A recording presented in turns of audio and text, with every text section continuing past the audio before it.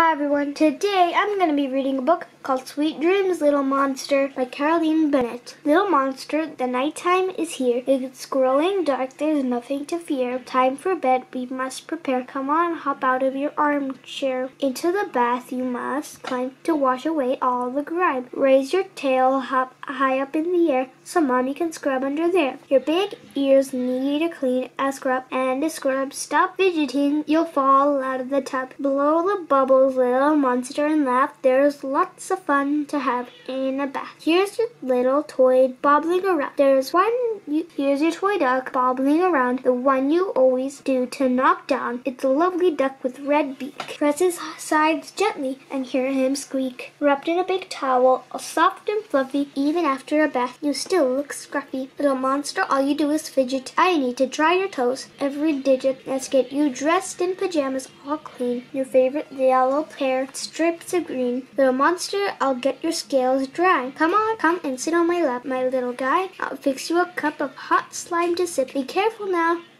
not to burn your lip. It took hours for your tears to be dried, to blow and blow until it's cool. Make sure it is, and don't act like a fool. Just sip at the slime slowly and enjoy. It's banana flavored, my monster boy. Now we have all your teeth to brush. We need to hurry or to rush. Open wide so mommy can see exactly where the toothbrush should be. A bug flavored toothpaste is what we use. It's so tasty and good, it's on the news. So make sure to brush them properly and well. You were eating worms with their yucky smell. I heard you crunching beetles too, with one with 6 legs that are blue. Make sure you brush all the back, else your teeth will turn black.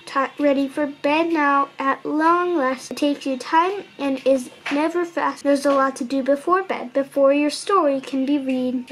Now you know what to do before sleep. Close your eyes and pray, but don't peep. Give thanks for the day and being well. And then a bedroom story I'll tell. Here's a story. Snuggle under your quilt. The tale of the 3 pigs and their houses built. 1 straw, 1 bricks, and 1 from sticks. And a mean bad wolf up to his tricks. And the strongest house is made from brick. The last one the wolf does pick. All the pigs are okay and survive to their lives happy and alive. Then there's a tale of the Red Riding Hood, who goes to see his grandma in the wood. The big bad wolf does trick her to believe that he is her grandma. He does deceive. Don't worry, little monster, don't fret. Story ends happy, so don't sweat. Most stories have a happy ever after. The children's bedrooms are full of laughter. They fall asleep as happy as they can be, and sleep through until the morning. You see, you'll do this, little monster of mine. You'll have a sweet dreams that are just so fine. So I'll tuck you in and wish you a good